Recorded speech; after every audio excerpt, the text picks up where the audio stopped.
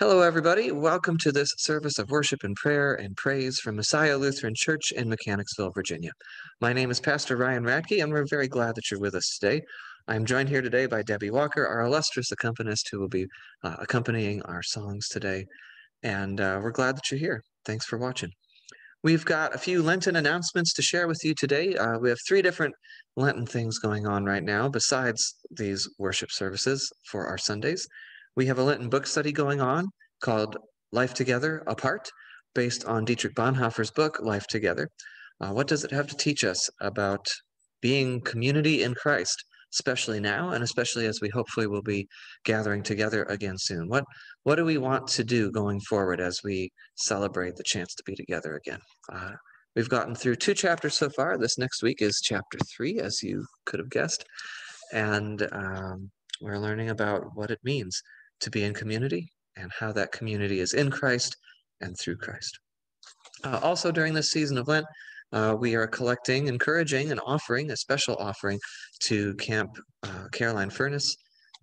They're one of the areas, one of the types of ministries hardest affected by this pandemic and shutdown because you can't have campers, and that's what they do.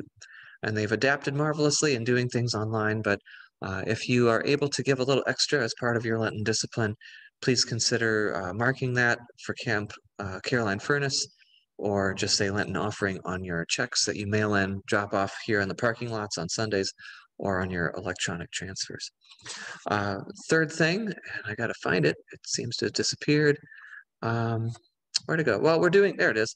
We are doing an ecumenical Lenten services. Typically, our partners, All Souls Episcopal Church, and ourselves here at Messiah in the past have collaborated on Wednesday night times of Lenten worship and soup suppers.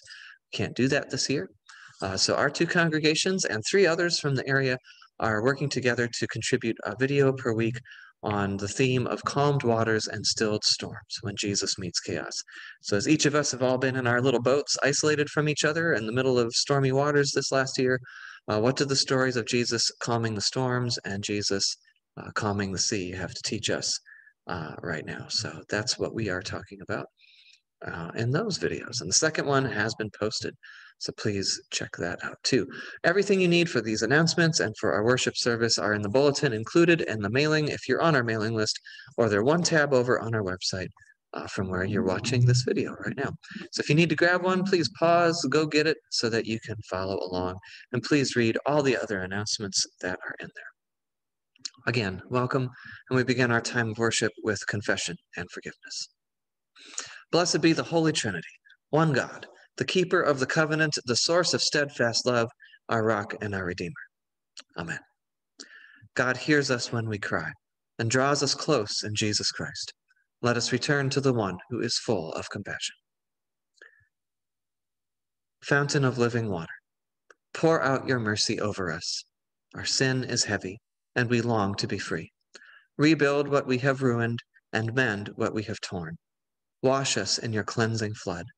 Make us alive in the Spirit to follow in the way of Jesus as healers and restorers of the world you so love. Amen. Beloved, God's word never fails. The promise rests on grace. By the saving love of Jesus Christ, the wisdom and power of God, your sins are forgiven, and God remembers them no more. Journey in the way of Jesus. Amen. Our gathering song is called God is Here.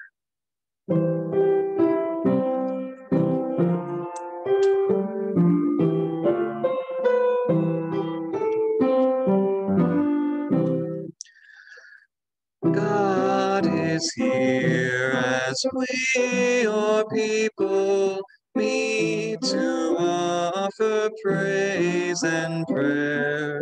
May we find in fuller measure what it is in Christ we share.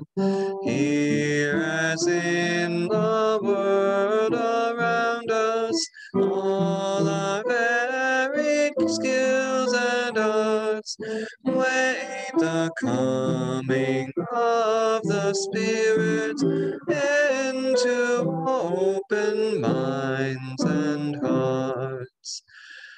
Here as symbols to remind us of our lifelong need of grace. Here our table, font, and pulpit, here the cross has central place. Here in honesty of preaching, here in silence as in speech, here in newness and renewal, God the Spirit comes to each. Here our children find a welcome in the shepherd's flock and fold. Here as bread and wine are taken, Christ sustains us as of old.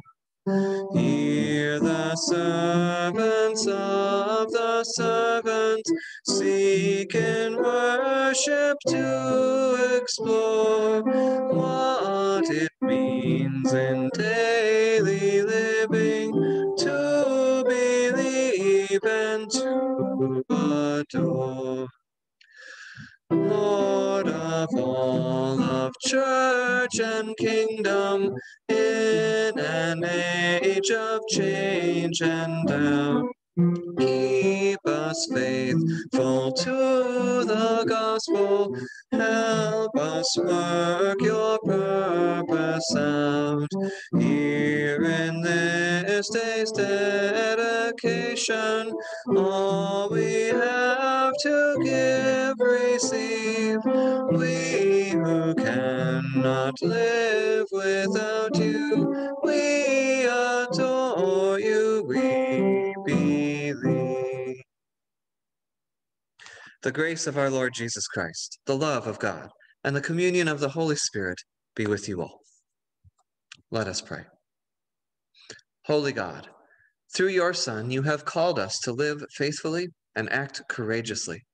Keep us steadfast in your covenant of grace, and teach us the wisdom that comes only through Jesus Christ, our Savior and Lord, who lives and reigns with you and the Holy Spirit, one God, now and forever. Amen. Our first lesson today comes from Exodus chapter 20. After escaping from slavery, the Israelites come to Mount Sinai, where God teaches them how to live in community. The Ten Commandments proclaim that God alone is worthy of worship. Flowing from God, the life of the community flourishes when based on honesty, trust, fidelity, and respect for life, family, and property. A reading from Exodus. God spoke all these words. I am the Lord your God, who brought you out of the land of Egypt, out of the house of slavery. You shall have no other gods before me. You shall not make for yourself an idol, whether in the form of anything that is in heaven above, or that is on the earth beneath, or that is under the water under the earth.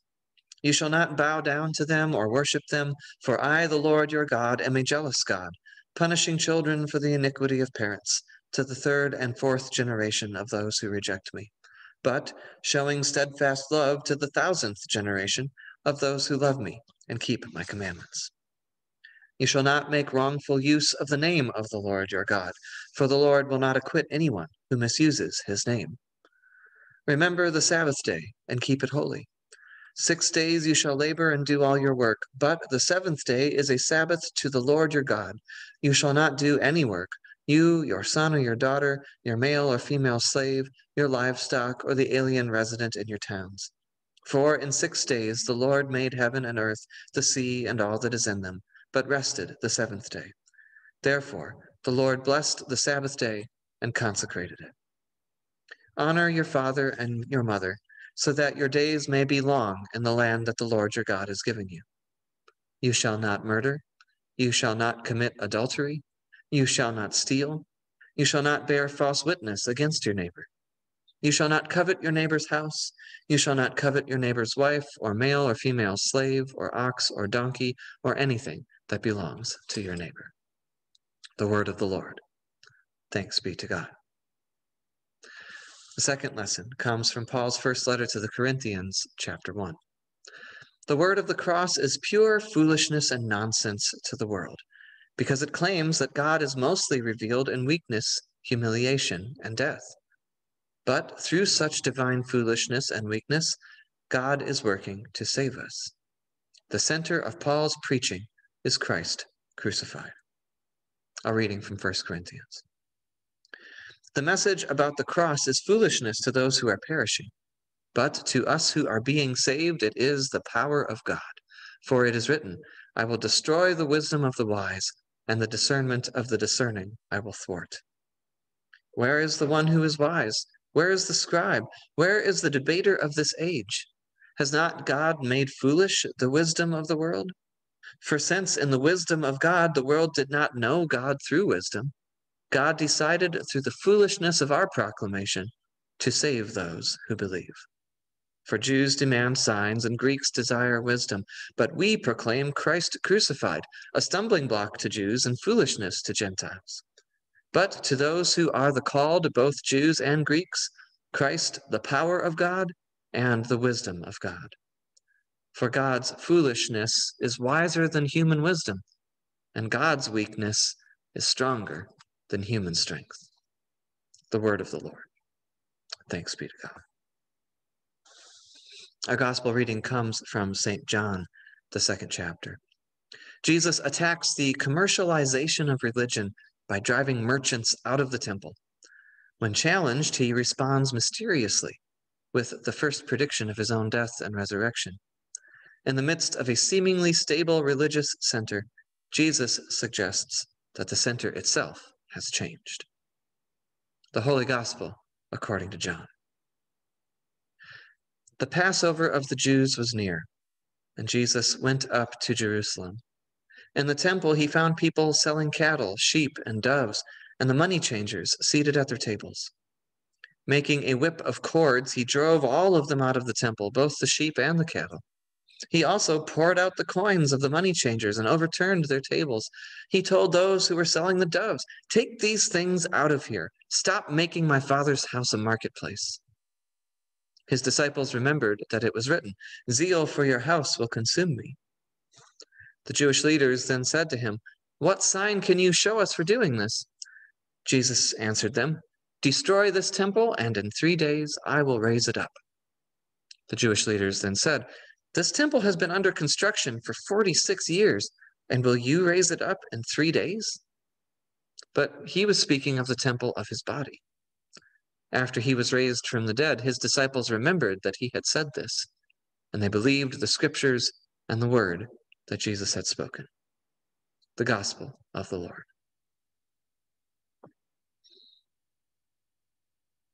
A couple of years ago, I led a Bible study on the book of Leviticus. Yes, Leviticus. I threw it out there as an option because Leviticus is a book everyone seems to refer to, but usually negatively. Leviticus is the book with all the purity laws, the food laws, the relationship laws, the leprosy laws.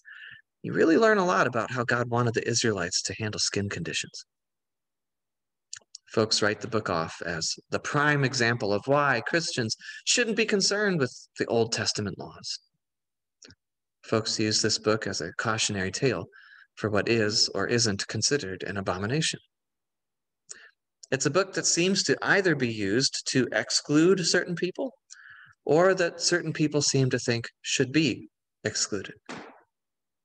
So I figured let's actually read it together. Folks said, sure. Let's see what's actually in there and talk about it and learn from it. And we did. And some of it was just as weird as expected. Some of it was disturbing. We were surprised to find how many rituals and practices prescribed by Leviticus were still a part of or paralleled in our practices of worship and offering today. It helped us make sense of some of the things that Jesus did. And it also contains some moments of grace among all the laws. There is a long section on sacrifices. There are different types of sacrifices for different occasions. grain and oil offerings, incense, various animals that would be slaughtered and prepared in special ways to make thank offerings, guilt offerings, sin offerings, and more. The guilt offerings and sin offerings were offered up to God to offset transgressions, to make atonement for the regular sinning, known and unknown, that broke God's laws for the people. The priests would receive and prepare the offerings and burn them on the altar, and the smoke would be a pleasing dedication to God. But let's say your family was poor. Maybe you couldn't afford the sheep, or especially the bull that was supposed to be offered up for fill in the blank. The Leviticus system made allowances for that. If you couldn't afford a sheep, you could bring 2 turtle doves or 2 pigeons. If you couldn't afford the birds, you could bring choice flour with aromatic incense on it.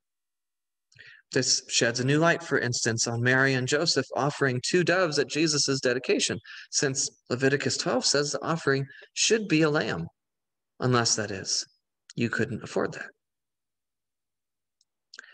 There's a reason that there were folks at the great temple in Jerusalem selling cattle and sheep and doves, so that everyone could make the sacrifices they were required to make things right with God.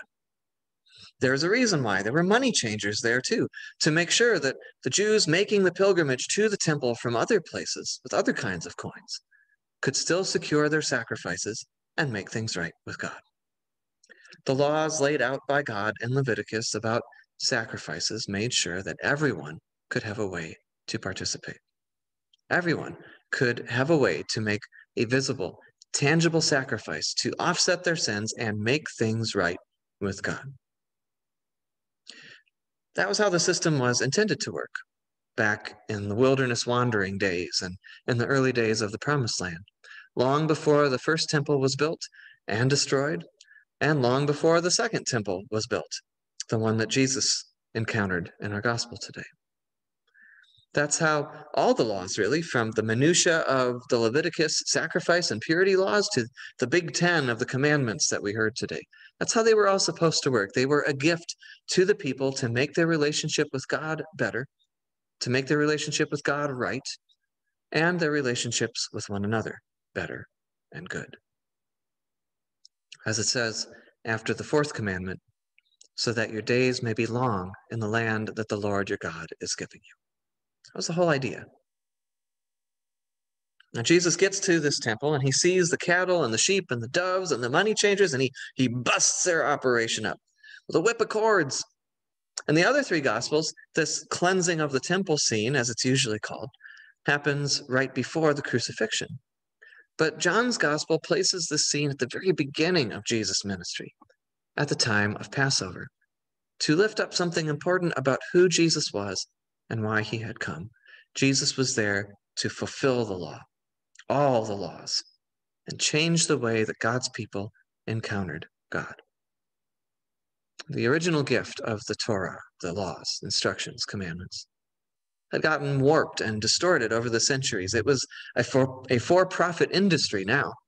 It wasn't just so that the priests could keep some of the meat from the animals sacrificed to have something to eat and live on. It was now so that the chief priests, the elders, the scribes, the whole temple economy could prosper.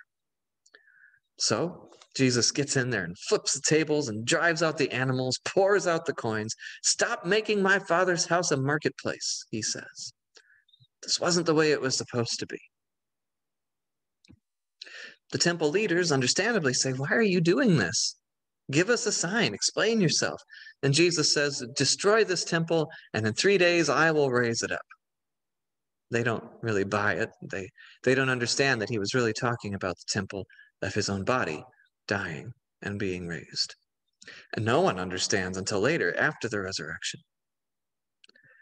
What Jesus was really doing, that they couldn't see right then, this disruption of the temple, of the marketplace. What he was doing as Passover was nearing, this commemoration, was something much bigger than just cleansing the temple. It would change everything. Passover remembered how God freed the Israelites from slavery in Egypt. That's how the commandments start too, guiding them safely through the dry land between the parted waters of the Red Sea. and then placed them on the path to the promised land. Passover told the story every year of how the people prepared a lamb and unleavened bread and ate a hasty meal ready for flight. Passover told the story of how the blood of the lambs on the doorposts and the lintels signaled to the angel of death to pass over the houses of God's people, visiting the 10th and most extreme plague on the Egyptians instead, pushing Pharaoh to finally release the people. Jesus arrives at the temple as Passover is nearing to signal that he will be the Lamb. His blood will free people, not from slavery in Egypt, but from slavery to sin, something completely new. A different Jewish holy day, Yom Kippur, involves goats instead of a lamb, but Christians see Jesus as fulfilling this role once and for all too. In Leviticus 16 and 23, it is decreed that the 10th day of the 7th month shall be a day of atonement. That's what Yom Kippur means, atonement, or at-one-ment. An annual sacrifice of special significance to cover not just the sins of impurity of the individuals, but the sins and impurity of the community, the whole of God's people. One goat was sacrificed for the impurity of the people, and the other had all the sins of the people laid on its head and was sent out into the wilderness, bearing their iniquities away.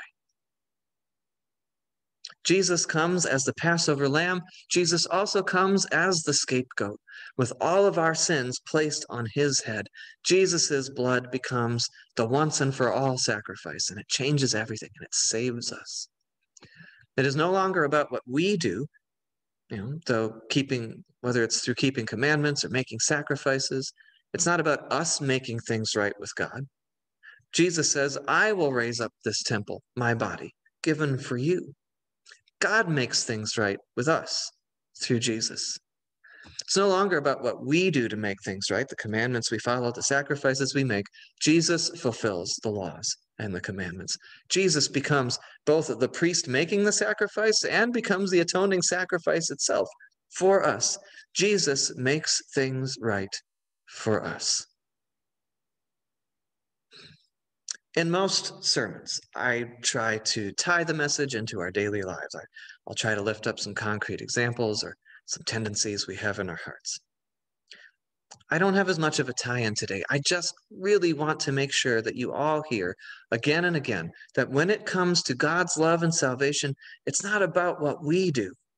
It's about what Jesus does for us. If it is about what we do, then there will always be imbalances, well-intentioned systems with grace built in that get warped into temple marketplaces and for-profit transactional conditional love. There will always be lingering questions about whether we sacrificed enough, followed all the rules, did all the required things.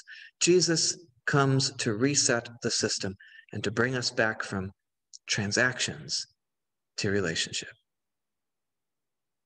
It's like the difference between a to-do list and a love letter.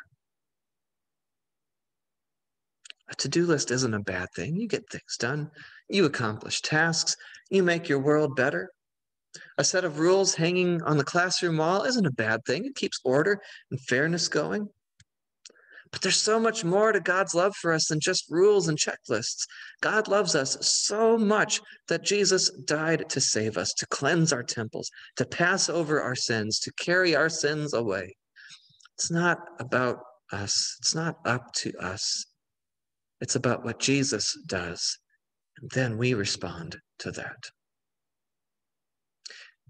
I know it seems foolish. I know that on some level we think we must have to do something, right? What's the catch here? We want to be the heroes of our own story. We want to be able to say that we did right, and maybe even what others did wrong or not enough of.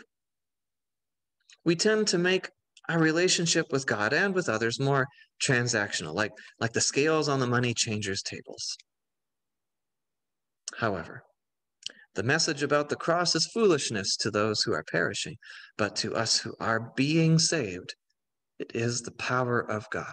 God's foolishness is wiser than human wisdom, and God's weakness is stronger than human strength.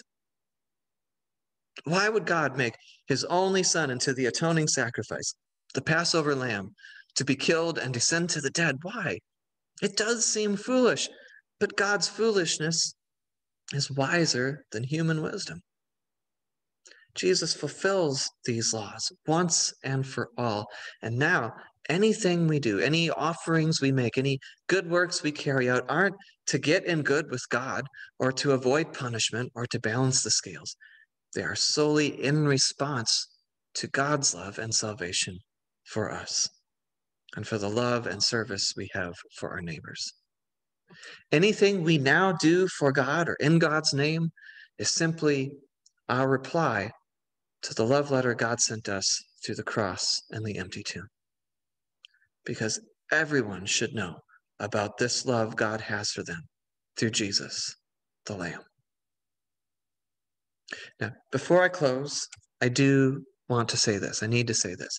Please don't hear this contrast that I'm lifting up today as a condemnation of Jews or Jewish laws or Jewish practice.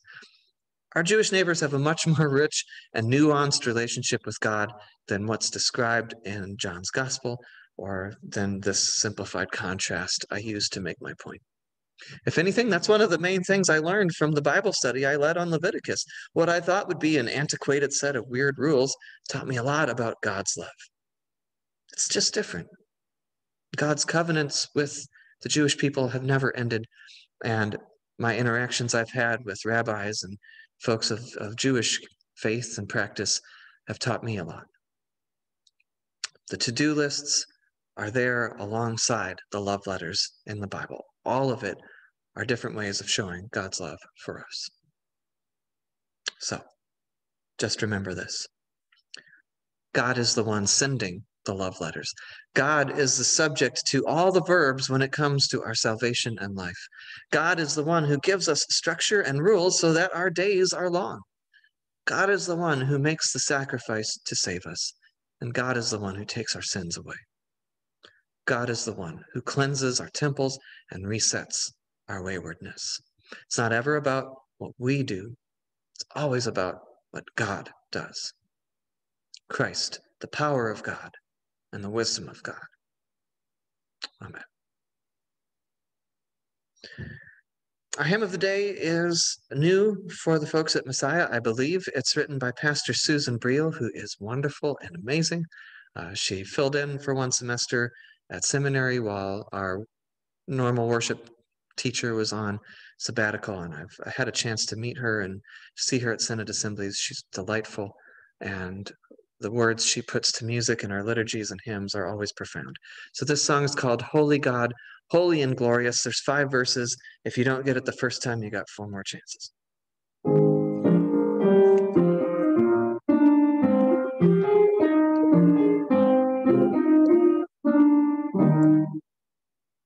Holy God, holy and glorious, glory most sublime, you come as one among us into human time, and we behold your glory.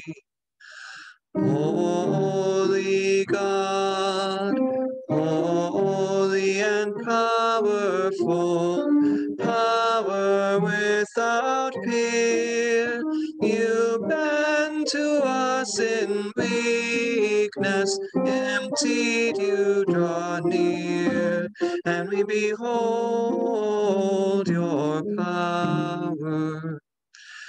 Holy God, holy and beautiful, beauty unsurpassed, you are despised, rejected, scorned, you hold us fast, and we behold your beauty.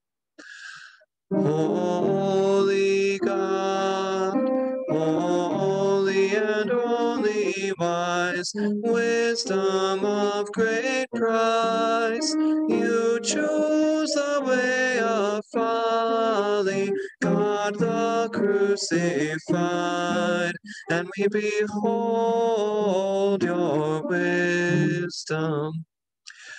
Holy God, holy and living one, life that never ends, you show your love by dying for your friends, and we behold you living. Please join together with me in confessing our faith using the words of the Apostles' Creed. I believe in God, the Father Almighty, creator of heaven and earth. I believe in Jesus Christ, God's only Son, our Lord, who was conceived by the Holy Spirit, born of the Virgin Mary, suffered under Pontius Pilate, was crucified, died, and was buried. He descended to the dead. On the third day he rose again. He ascended into heaven. He is seated at the right hand of the Father, and he will come to judge the living and the dead. I believe in the Holy Spirit, the Holy Catholic Church, the communion of saints, the forgiveness of sins, the resurrection of the body, and the life everlasting. Amen. Relying on the promises of God, we pray boldly for the Church, the world, and all in need. There is no God before you. Purify the faith of your Church, that your people place their trust in nothing beside you. Your name is holy. Guide your Church, that in every situation your people's words and actions honor your name. Hear us, O God. Your mercy is great. The heavens declare your glory. Renew your creation. Provide leaders in the struggle for clean air and water. Protect creatures and crops that rely on healthy ecosystems. Give all people the willingness to repent when our way of life pollutes the earth and skies. Hear us, O God. Your mercy is great. Your foolishness is wiser than human wisdom. Fill leaders with the foolishness of your peace and mercy. Your law defends the vulnerable. Work through legislators, judicial systems, and systems of law enforcement to protect the well-being and freedom of all. Hear us, O God. Your mercy is great. Your weakness is stronger than human strength. Protect those who are vulnerable and give courage to all who are suffering, especially those we name before you now.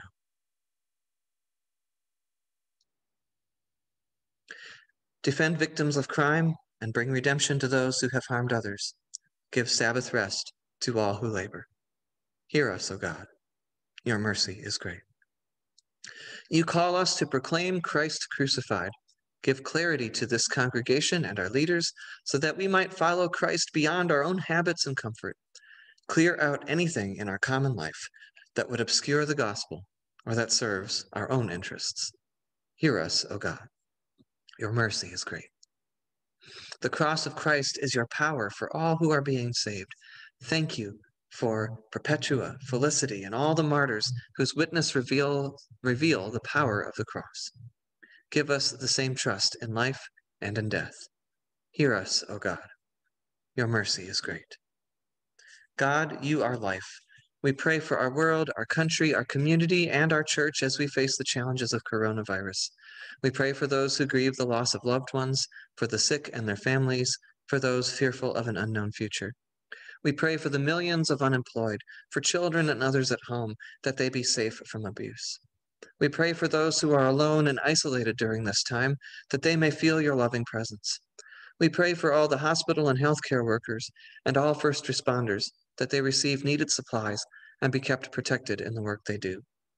We pray for those making decisions about how to live into the future and when that will happen. Keep us all in your care as we wait for a new day. Hear us, O God. Your mercy is great. God of all families, you have given us families to be sanctuaries of blessing, comfort, and love for each other. Under your protection, fill us with harmony, hope, and health. We pray this week for the Schroeder, Schwartfeger, and Shaw families, as well as our Messiah family. Guard all of our hearts that we may display love instead of hate, anger, or bitterness. Lead us all to be grateful for your abiding love, and enable us to glorify you by sharing that love with others. Hear us, O God. Your mercy is great. We entrust ourselves and all our prayers to you, O faithful God, through Jesus Christ our Lord. Amen. This is normally the time in the service where we share peace and share offerings, so I do invite you to share God's peace with those around you in your household, in your circle of friends and family, through whatever means you can do so, and into the world around you. And also to continue to share your offerings. Thank you for your generosity and consistency through this past year.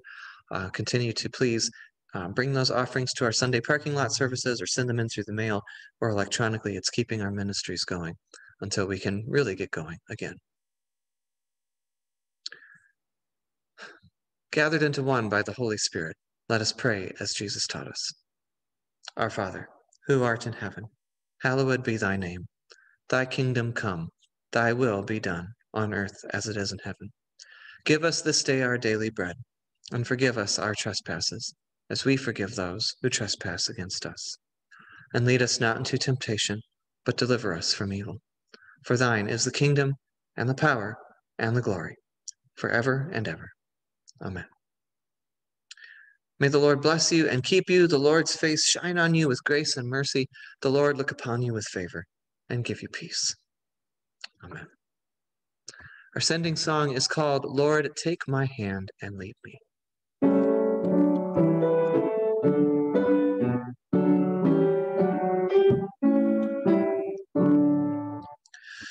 Lord, take my hand and lead me upon life's way. Direct, protect, and feed me from day to day. Without your grace and favor, I go astray. So take my hand, O Savior, and lead the way. Lord, when the tempest rages, I need not fear, for you, the rock of ages, are always near. Close by your side abiding, I fear no foe, for when your hand is guiding in peace, I go. Lord, when the shadows lengthen and night has come, I know that you will strengthen my steps toward home. Then nothing can impede me, oh blessed friend. So take my hand and lead me unto the end. Thank you for watching. Thanks for being a part of this time of worship. Please look out for each other. We're getting close, but we're not there yet. So keep doing all the things we need to do, like this right here, to keep each other safe, and make sure you check on each other and love each other in all the ways you can. Go in peace. Serve the Lord. Thanks be to God.